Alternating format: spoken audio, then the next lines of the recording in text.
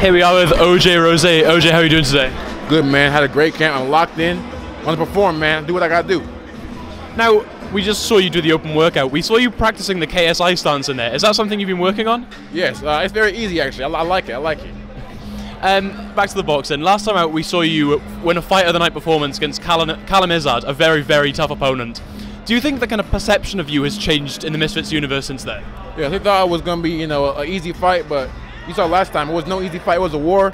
I like to bang. I have a good chin on me. Come on, man. Let's get this work. Has it been tough to get fights since then? Yes, but luckily I got one on Gabe Silva. It won't be easy, but we're going to handle it. We're going to handle it.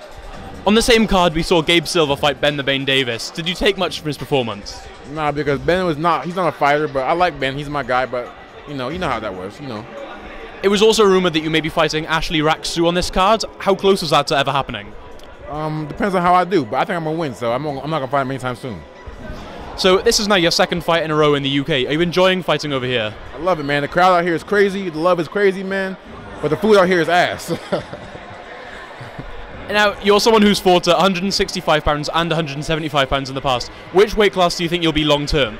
If I could choose, I'd say 165, but the shot's at 175 against AT, so I got to take it, Absolutely. Well, that answers my next question. Slim and Anthony Taylor are the two champions in those two weight classes. Which guy do you think stylistically matches better for you? Stylistically, AT, because we're both short like the brawl, so it's going to be hard to fight. And he has a good chin as well, so we'll see about that fight. Now, if you win on Friday, in my mind, you're next for a title shot. Would you agree with that? 100%, 100%. And final question, how do you get the job done on Friday night? Knockout, night. Come on now. Thanks, OJ.